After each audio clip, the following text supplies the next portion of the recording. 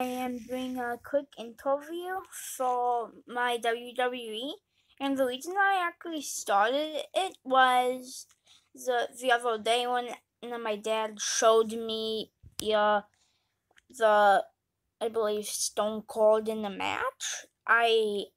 Dad told me this what WWF means, and then why the symbol was like a W, except it has like a F from.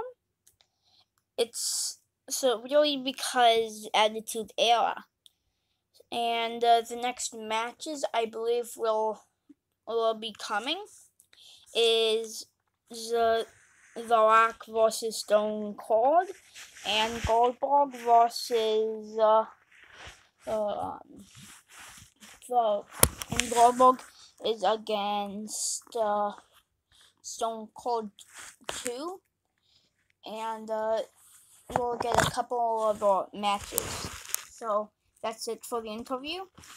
Peace.